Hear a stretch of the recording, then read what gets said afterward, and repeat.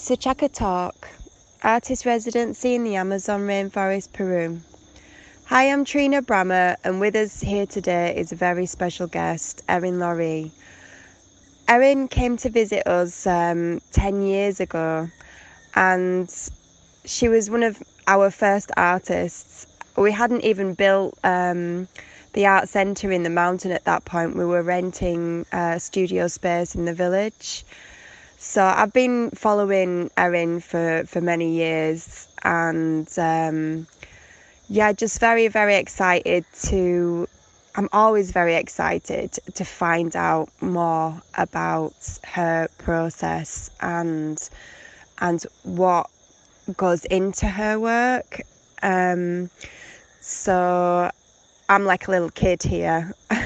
So I hope that you will enjoy the amazing work of Erin Loree. So we'll start off where we should always start off is, where are you from and what is your background, and tell us a little bit about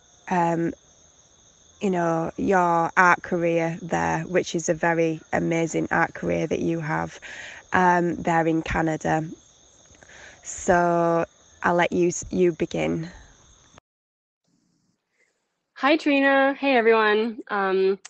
Thanks for that great introduction, Trina. It's truly an honor to be on this podcast. Our friendship has grown in interesting ways over the years, and you always inspire me to be a better person than artist and to be a more honest person than artist. So I'm really happy that we're going to have this conversation.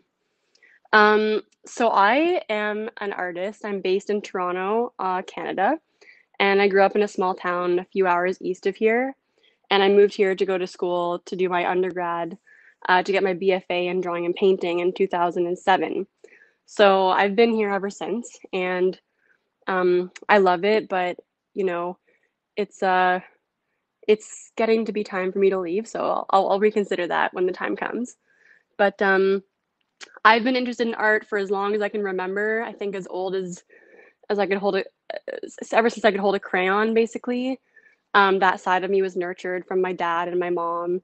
My dad's a musician and an artist, and we used to draw for hours on the floor on Bristol board, and he taught me how to see the world and to translate that into my drawings. And he also was very interested in humor, and he used to draw lots of cartoons and caricatures. So I think I learned how to be a bit, well, very imaginative in that way as well.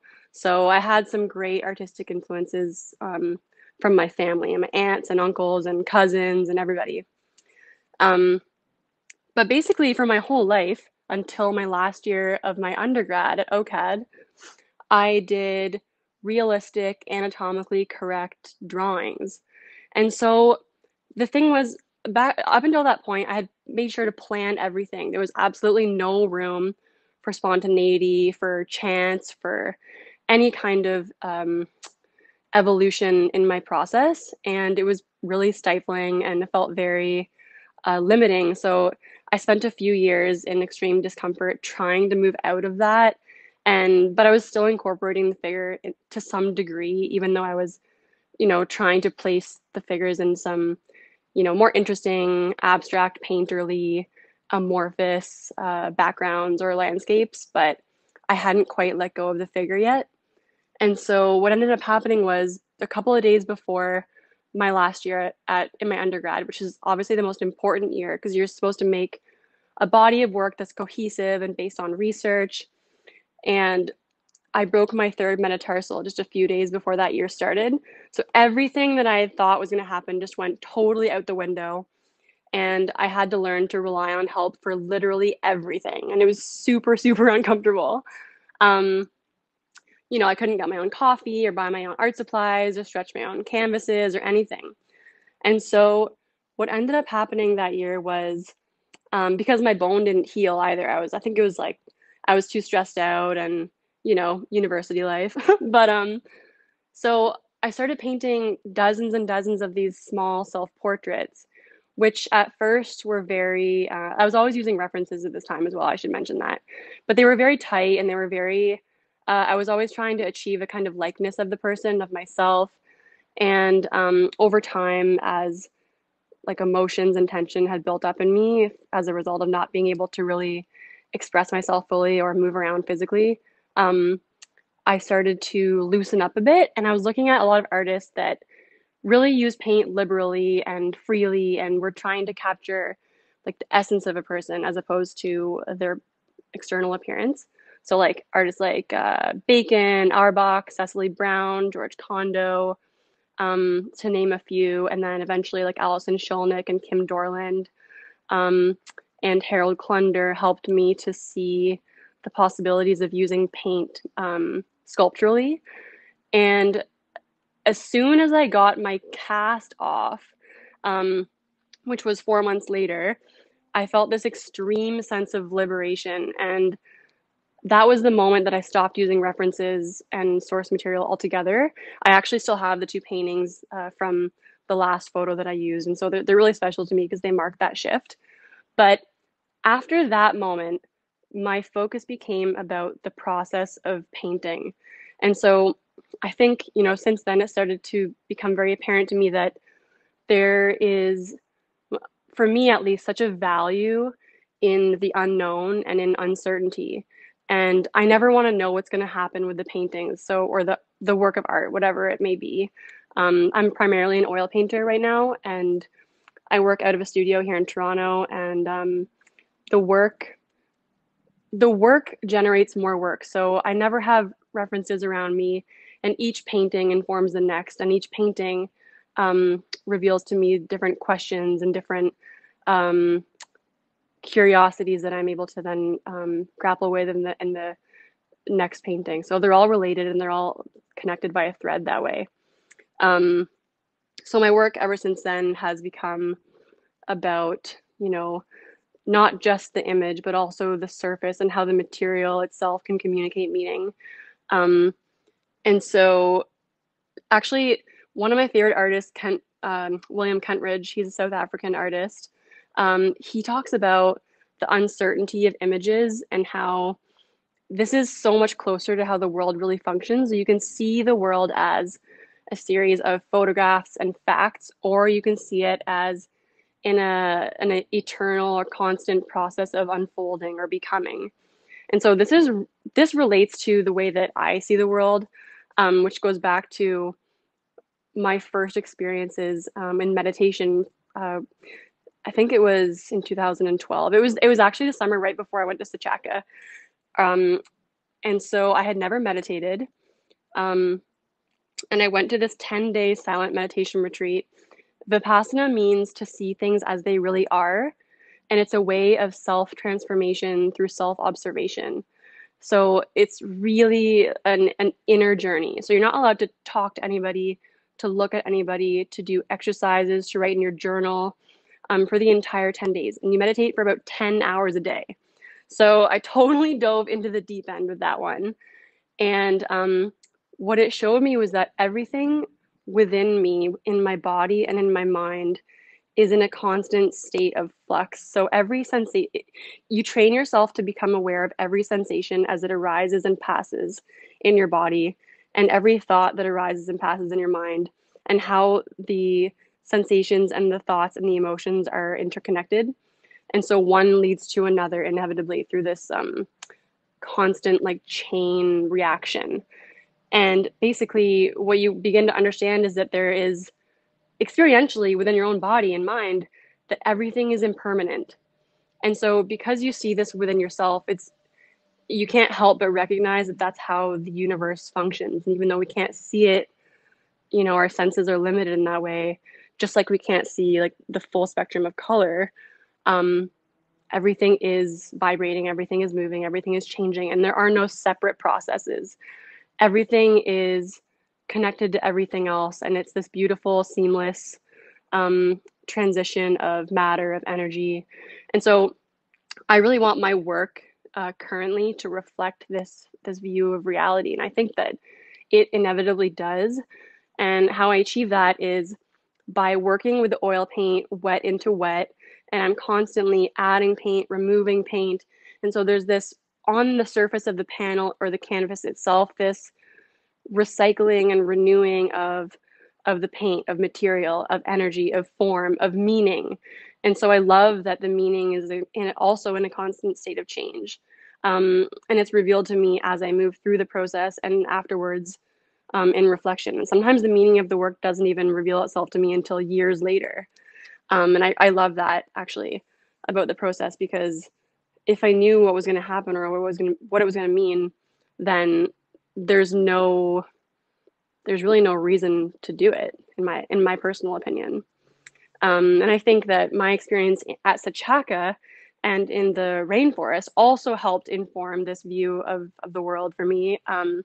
It was the first time that I had ever been surrounded by nature for so long that I really got a chance to witness the cycles of life and death, birth, decay, growth, renewal, all of these different, um, you know, processes in the natural world, and I saw those as reflected in my mind. So there was this sort of interesting synchronistic events happening externally and internally, which I think I carry this sort of awareness into my practice as well. Um, yeah. So it's really hard to know where to start here. You have done an enormous amount of work, Erin. It's just amazing how hard you have worked. But I have stumbled across 2012 series, and it's that all of those pieces, each one, are just so powerful. And so, could you go through the different work from that time, and tell us more so about what was going on in your life through each painting, so that we can live your experience through those paintings, because it seems like it was quite a transformative time. Yeah, so the 2012, on my website even, that's the very first year that I've uploaded artwork. And to me, it feels like it was the beginning of this long, eternal, transformational journey that I have been on and continue to embark on day after day. Um, like I said, 2012 was the beginning of my a new chapter creatively, personally, where I began to embrace the process as opposed to the outcome of something. And so surrendering to the unknown. And so the pieces in the 2012 series, I called that series Inner Strangers. And to me, what it was really about was it was a personal journey of finding a way through painting of externalizing different fragments and undigested, unresolved aspects of my own experience, and translating them into paintings, and often strange and humorous and whimsical characters. But to me, at this time, I was really going through some serious darkness within me, and I think that a lot of um, you know, experiences that I had managed to compartmentalize and avoid for basically, my entire life were beginning to surface. So this was an extremely uncomfortable, which is often a part of the transformative process, of course, the beginning of it, extremely uncomfortable, but the paintings, they healed me. And so I used a lot of really bright, vivid colors to communicate something that I felt was a bit darker in subject matter. And all of the paintings from 2012, most of them are either vertical format, which mirrors the body. So you can see this sort of from head to foot, the sort of flow of brushstrokes and energy and movement going from top to bottom to back again. And then there are a bunch of these like I said, smaller self-portraits that are often just showing like the bust or the head in some very loose and abstract interpretive way. Um, and so I think at this point, especially with the portraits, the straight up portraits of heads, you can see that, the head is situated on a very hazy, luminous gradation of colors in the background, a soft, diffused background. And the head itself, the shape of the head, is full of thick, interwoven strokes of paint. And it's very messy, it's very chaotic. And what I think was happening at this time was that I was very I was very caught up and I was entangled in my own thought processes, and I wasn't as connected to the body. I was in my head and I was trying to get out. And you can see, so there's a lot of, in the portraits, there's a lot of like spill out of paint, of color, of material. Um, so that's kind of what I think happened there. Like there's a painting called Sooner or Later, which it depicts a sort of darker, foreboding figure with a just a dark face set against this bright orange background. And you can see spilling out of this character's heart all of this like black, sludgy liquid. And so the title Sooner or Later just it speaks to the emotions and experiences that we suppress or that become repressed, uh, the inevitability of that, of the outpouring of that, of the coming out of that, and in often unpredictable, untimely ways.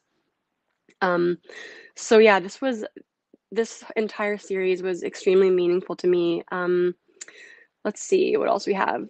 That painting Dissolution um, was inspired by my experiences in meditation, where you feel this sort of rushing of energy through the body, and you literally feel the physical body dissolve.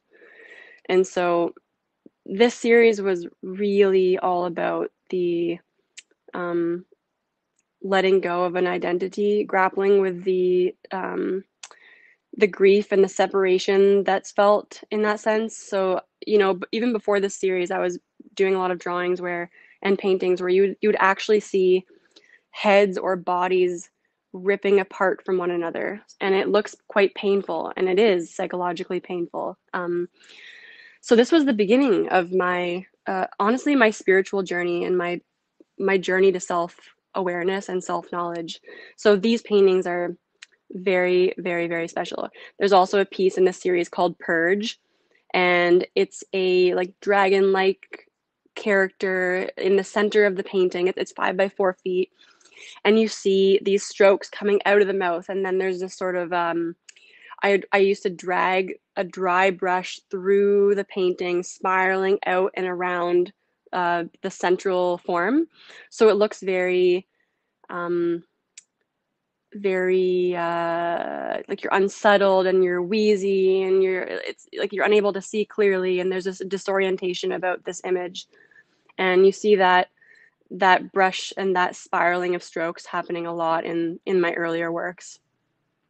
um, there's also, I'm reading this book right now, and it, like I said, the meaning of the work often emerges years later, and like 10 or 11 years later I'm seeing this, um, or wait, 8 years later, 9 years later, anyways, I'm coming to new understandings about this work. And so I'm reading this book right now called No Boundary by Ken Wilber.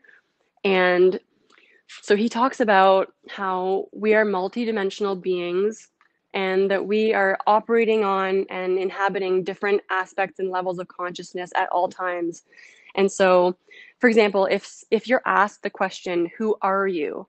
How do you respond to that? And the way that you respond depends on the state of consciousness that you are inhabiting in that moment. So he talks a lot about the rainbow spectrum of consciousness, which is clearly relating to the chakras, the lower to the upper chakras, and basically how you would answer that question, who are you, depends on where you draw the self, not self boundary line. So a really common boundary line for the self, not self is the the outer boundary of the organism, so the skin. So whatever is outside of the organism is considered not you. It's considered foreign. It's considered other. And then within the body, you could draw the boundary line between the body and the mind so that you are your mind, but you're not your body. And you see people with often like illnesses and diseases relating to themselves this way because they feel like the disease is something foreign, it's attacking them. So there's this divide within their body in that sense. And then even within their minds, within their own psyches, they can draw the boundary line between different aspects of the self that you accept and don't accept, or that you reject and that you don't reject. So there's this compartmentalization within the self, and it just depends on where you draw the line. That line is also very fluid and flexible, and it's constantly being redrawn, again, based on the state of consciousness that you're embodying in that moment. And then there's the experience of unity consciousness, which is often that can be triggered in multiple different many different ways, like through meditation or through taking psychedelics or creating an artwork or in intimate relationships. But that's basically where you see yourself as one with the entire universe, and in that situation the boundary line actually dissolves. So what I realized about the series called Inner Strangers, and Ken Wilber actually used that phrase, inner strangers, to describe the parts of yourself that you are not willing to or able to confront or look at. And he talks about, too, which I find so fascinating, this idea that wherever you draw a boundary line is also a potential battle line. So whenever you have something and it's other, or something that's foreign, there's a possibility of conflict, a possibility of battle. And so there is a possibility of disease, dis-ease, or disharmony. So anyways, I just found that like it just added a whole new layer of meaning to that series for me. So because my work is never planned, what's most important to the artwork itself is that I live as interesting and full a life as possible, because it's inevitable that everything that I experience, I see, that I smell through my senses, and I feel, all of this gets filtered through my unique lenses and then comes through the work organically.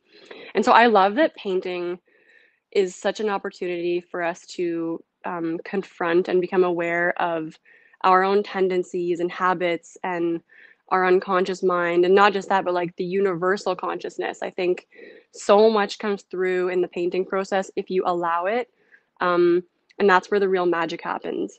I've tried to plan certain things and I've tried to create series, and I've introduced some constraints at different points in my practice. But the truth is, the best work always comes from a place of total allowance, total surrender. And that doesn't mean that it's easy. Of course, there are many, many, many times when I struggle for days and months with a painting. But at the same time as there is that struggle, there is this overarching sense of like, allowing and conversing with the painting, allowing it to tell me what it needs. And so there's this, actually, Ellen, one of the other artists at Sachaqa, she has a podcast you can listen to.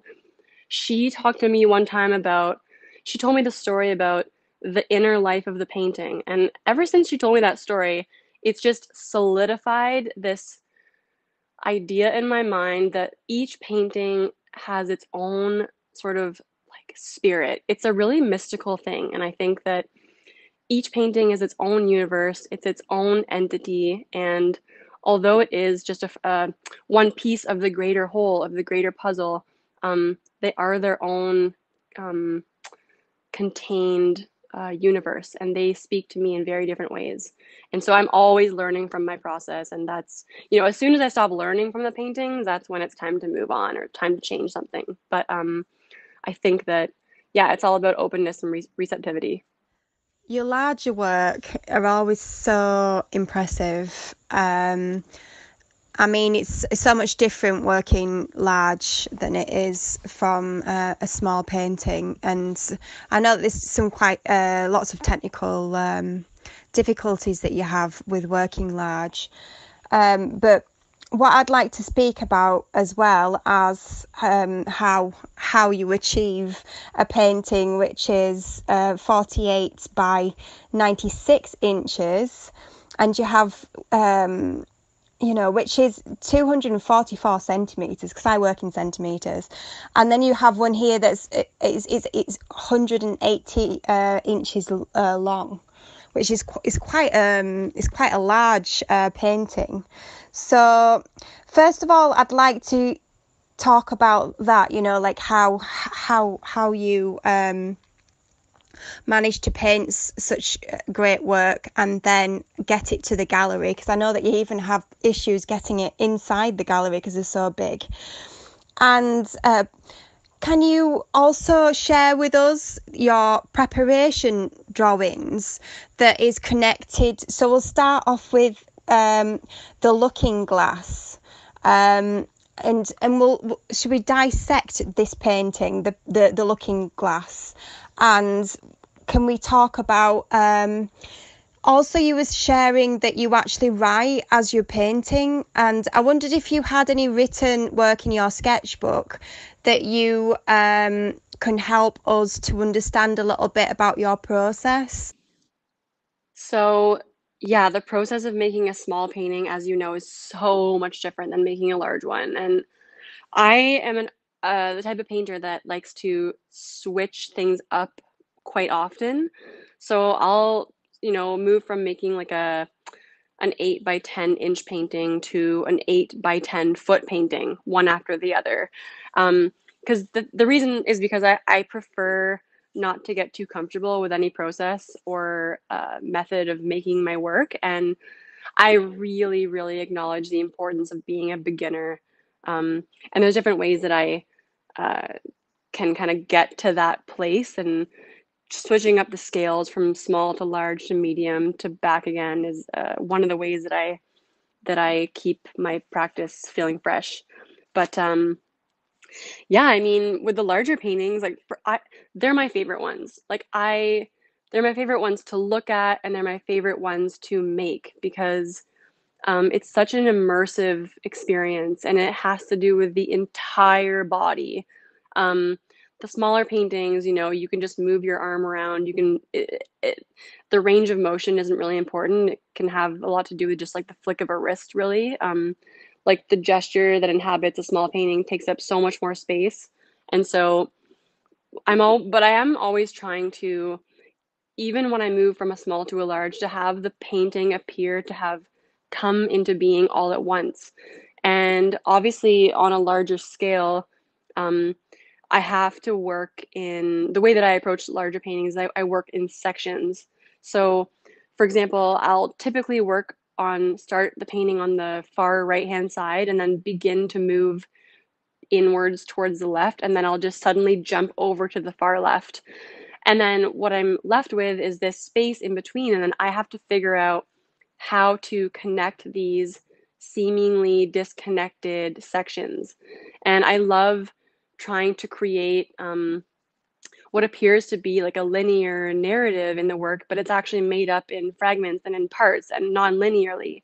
And so the way that I achieve this sort of, you know, the feeling that everything was made at one time is that I work wet into wet in each section, so that I am sort of creating this sort of like loose, where you see forms, you can't really tell where one form ends and one begins, and that's just because of the way that I've applied paint. And so yeah, I have to scale my tools up. I have to use like I work with a lot of screen printing squeegees, all different types and styles and sizes of brushes, and I'll sometimes attach brushes together to make a larger brush, or I'll make my own squeegees out of rubber and old broom handles. Sometimes I have to build tables to stand on. For a painting that I did recently for my most recent show, it was the largest piece that I had ever done, and it was made up in two panels because I just couldn't fit it out of the door, so it had to come in two sections. But it was one image.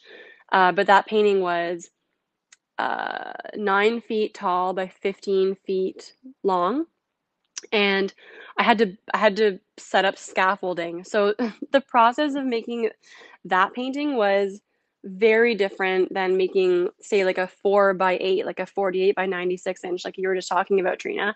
Um, I'm super comfortable on a 48 by 96 because everything is in my range of motion. Like I might have to step to the side a little bit more to reach one side of the painting and then to go to the next, but everything is within standing reaching distance pretty much.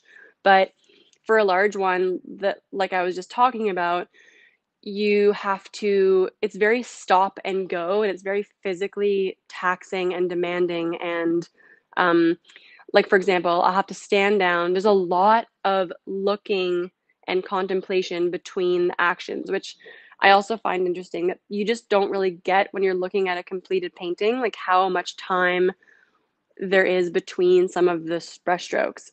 Um, so I'll sit there and look at the painting until I sort of figure out what the next move is. And then I'll have to get up on the scaffolding, make a few marks, then get back down, then get back on, then get back down, then get back on, then get back down. And it's very, very different than making like what I consider a medium to large, which is that 48 by 96 range.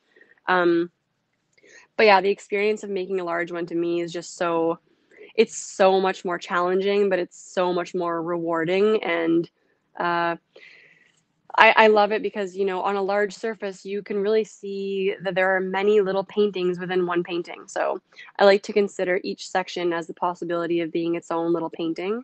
Um, and, like literally painting something literally large and literally small on the same surface is really, really exciting about working on a large panel. Um, so yeah, so I pack up all my own paintings. I build all of my own. I build wooden corners that have spacers on the edge because a lot of the paint that I use sort of wraps around the edges of the panels. So and because oil takes forever to dry, I don't want to squish it. So I have to build these wooden corners. So I'm basically building frames around every single painting. And that's what I do with the large paintings as well. And then I'll often put like a cage of strips of wood on the front, and then I'll put cardboard over it. So I'm making like its own little box where nothing can touch the front of it. So the packing process is very extensive. It's very time consuming, and but it's just a part of, I just have to accept it because that's just the only way to transport the paintings that I make that are pretty much like sculptures. Um, yeah, and also like the idea of working large too, there's always that consideration of materials. And because I use paint so liberally, I really have to be okay with, putting everything into my work. Like I literally put everything into it. All my money, all my energy, all my love, all my care, all my attention. And so um, I'm never really feeling like it's a waste or a risk because it needs that. Like without, for me personally, without that material, those globs and that like the possibility of working with a paint sculpturally, I just feel like it lacks some kind of physical presence. And what I want in a painting is for it to feel like there's like a presence of a person or a spirit in the room with you. Um, So yeah, you mentioned Looking Glass. It's funny that you mentioned that painting. I love that painting.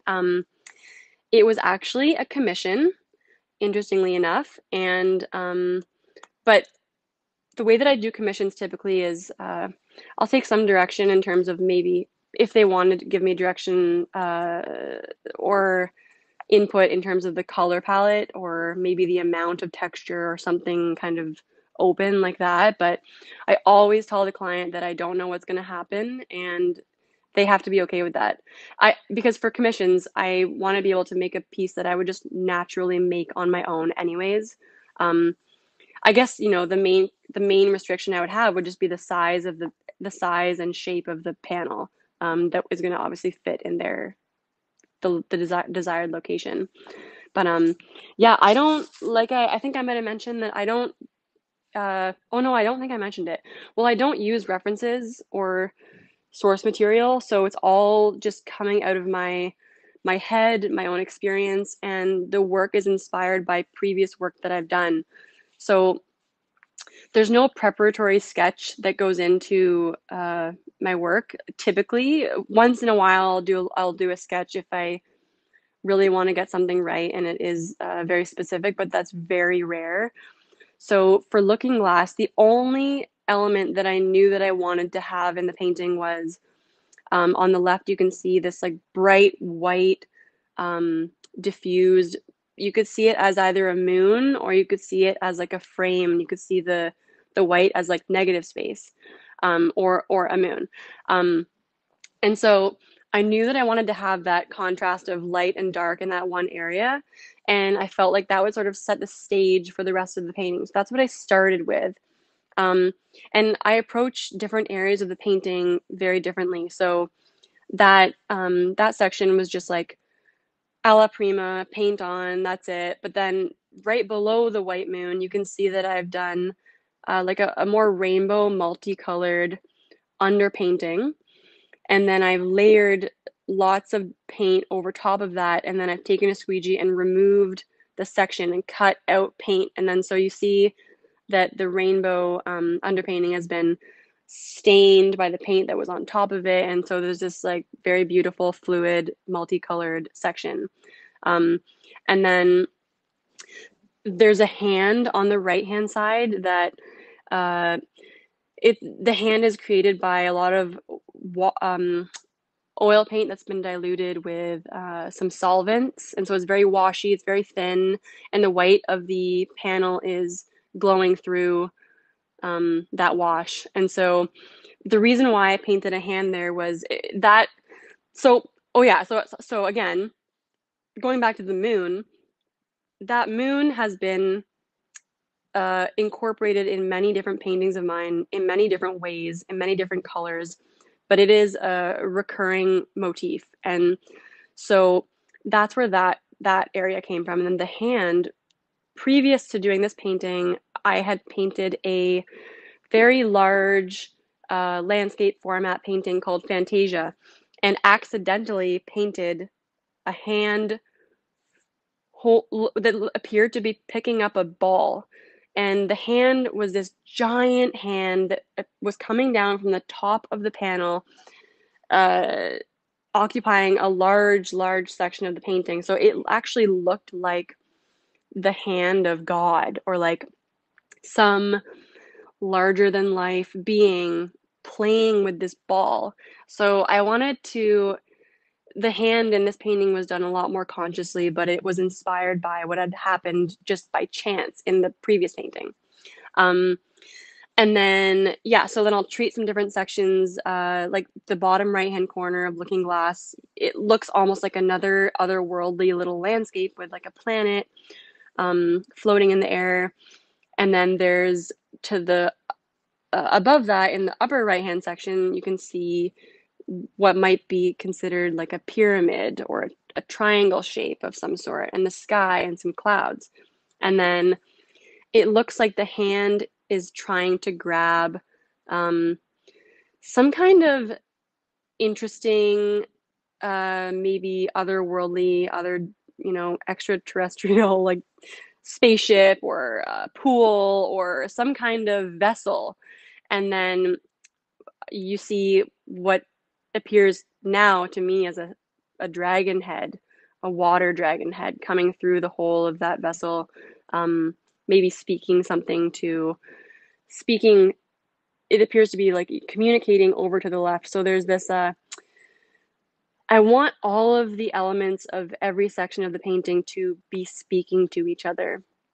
But the way that I like to paint is that there are all these different, again, seemingly disconnected sections, but they do relate to each other and they connect either through association or color or through literally moving from one paint from one section to another to create the other section.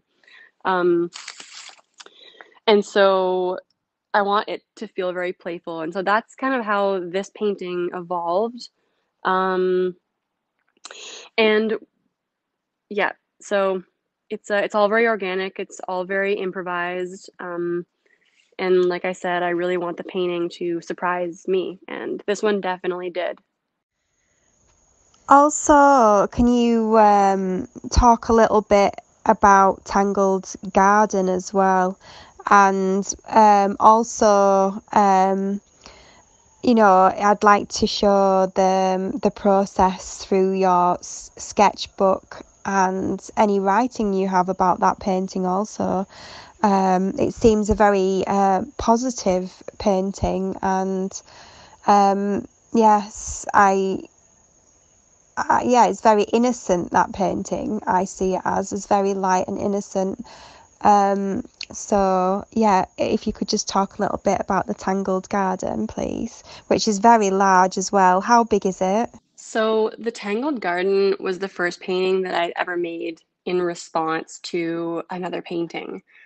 Um, this painting was inspired by J.E.H. MacDonald's piece, The Tangled Garden. Um, it, MacDonald was one of the key figures in establishing the Group of Seven in the early part of the 20th century. And his painting, The Tangled Garden, is so, it's hard to explain the feeling that this painting evokes in me, but it's like this giant mass of what appeared to be like tangled plants and flowers, and they don't look pretty or beautiful like you would typically expect to see flowers or a garden painted at that time. And there's this the predominant plant in the painting is this sort of like big drooping sunflower that to me he feels like I feel like it's like a character and it's sort of like weighed down and it's feeling the weight of something. But I saw so this painting feels both playful and light, but also dark and unruly to me, which I think is those are really the two sides of nature that I hope to express when I'm working with, the subject of the landscape or plant life. Um, and so my painting, The Tangled Garden, is a an inspiration. It's kind of like I would say that I'm leaning more towards the light and playful. Like you said, it's innocent, it's kind of childlike. There are a lot of pastel, bright, playful colors. But it's not as dense. Like visually, there's a lot of space between the different forms. Um, and I think that what I was trying to do in this painting, and also in my life, was return to a sense of childlike wonder and innocence. So, like as a child, we had the woods near my house that I used to walk through every single day, and I would always find new and unworn pathways to take. So I was always in search of adventure. I was always closely observing every single blade of grass, tree, bug, bird. I was always on the lookout for salamanders. And so there was always this immediacy of the moment and allowing them and really deciding to see the magic in the everyday in nature.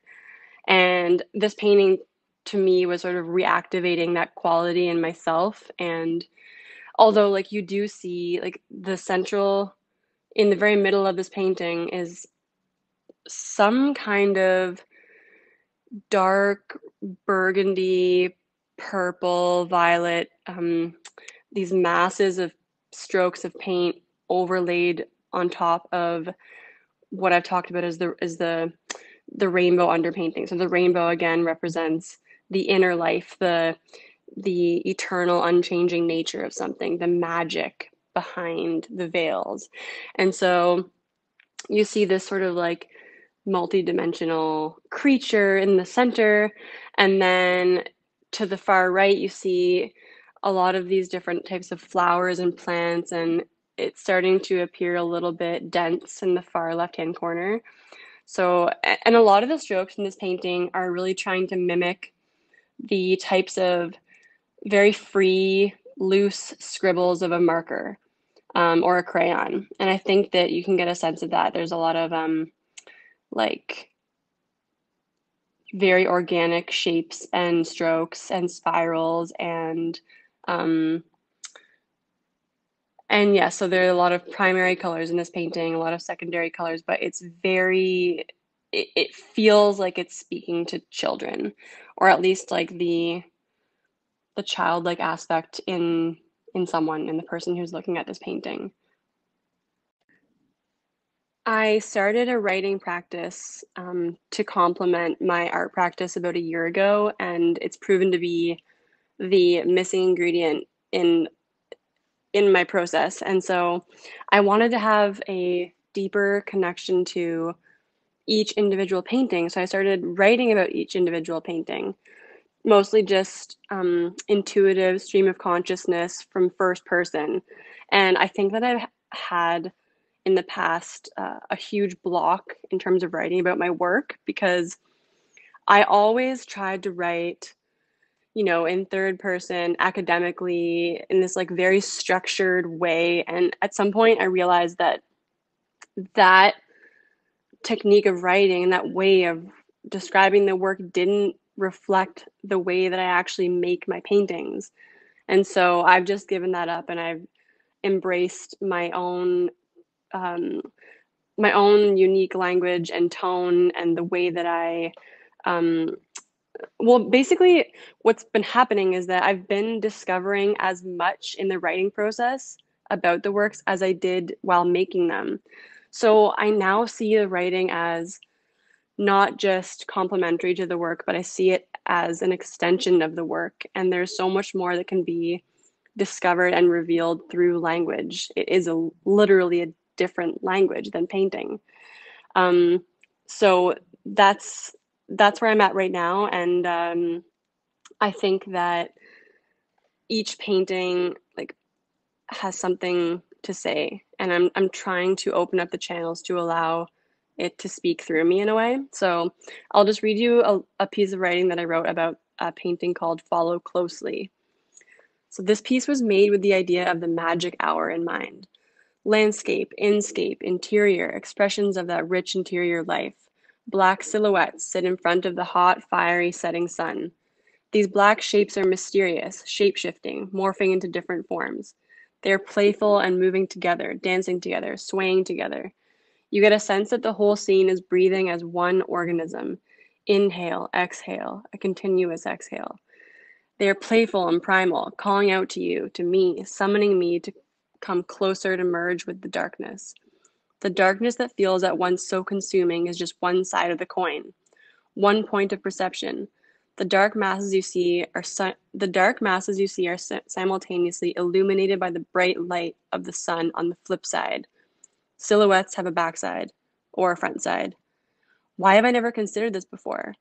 We see only the blackness of the shadows, the light screaming out from behind the shapes and creeping in from their edges. And somehow I've always only thought about this one side. It is one way of looking at things. The darker the darks, the lighter the lights. The darker things appear from this perspective, the brighter the brights on the other side. You can only know the intensity of the light from the depth of the dark. You have to use your imagination. You have to know it's there. Duality, yin, yang, always shifting, always transforming into the other, each containing the seed of its other, of its backside. Ropes of rainbow light find their way through the foliage. They are vines and creatures of the night. They are rainbow snakes slithering through the darkness, guardians of the jungle. They protect and worship the sun, the blue sun. It's so hot, that blue, blue sun. How these silhouettes stir the imagination so profoundly and effortlessly. Ironically, it's only when we see things clearly that we begin to imagine something other than what we know. I think we're always hoping for something magical to appear and to take us away, to save us. The thing is, the magic is always there. It always has been. It always will be. You just have to switch the lens, tapping back into that childlike, innocent view of the world. Paintings invite us to return to this state, and that's why I'm always returning to the studio. It's the most powerful way that I find this connection. And so that little bit of writing was just, I was allowing the paintings to, that particular painting to suggest its meaning to me, but I've also experimented with writing as if I am the painting speaking. So it's in that way you can sort of tap into something other than what we might logically see or find in the painting. It's this other way of communicating as if you are that painting. What does it have to share? How does it feel? What is it trying to communicate? What does it need? I like to play these games with writing, and I'm excited because this is just the beginning of this beautiful, rich practice. Something I also want to mention is that I want the viewer to have the same experience looking at the painting as I do when I look at it, and also when I make it, which is that ambiguity of the image is crucial. I want the painting to feel as if, or I want you to feel as if you're encountering a different work of art, a different painting every time that you step up to it.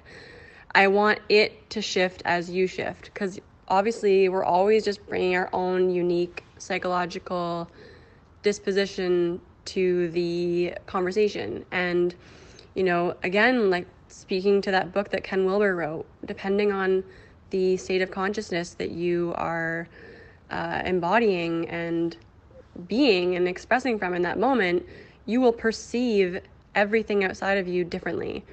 So, I mean, all paintings, all artwork, everything in the world and the universe is always changing depending on your perception of it. But I really do want the viewer and me to have the same experience, and I think that's important to note. To learn more about Erin's process and also learn about the world of plant medicine in Peru, please subscribe and like our YouTube channel, and we will see you again soon.